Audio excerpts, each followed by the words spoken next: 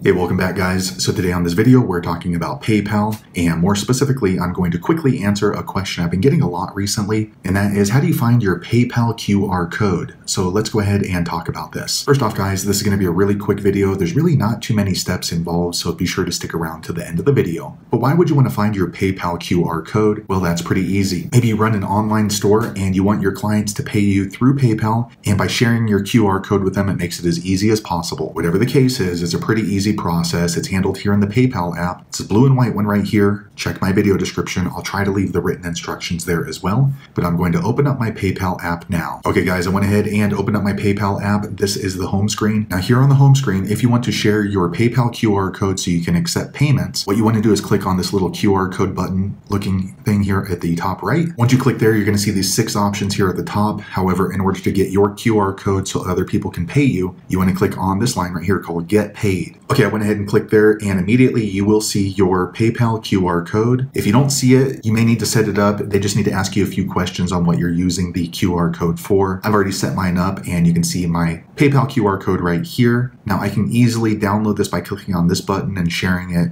with my clients or on my website or on my social media profiles. One thing that's a little confusing is you actually have 2 different QR codes. This one's for a typical payment, but if you scroll here to the left, like I'm doing, okay, so this is your second PayPal QR code. This is what's called a tip jar. So you can easily set this one up to share. So for example, if you do live stream and you want your viewers to be able to tip you a certain amount, you can go ahead and share this one called your PayPal QR code. So there you have it guys. If you're wondering how to find your PayPal QR code so other people can pay you, that's the easiest way I know how to find it. If you know an easier way, be sure to leave a comment below. Let the rest of us know how you did it.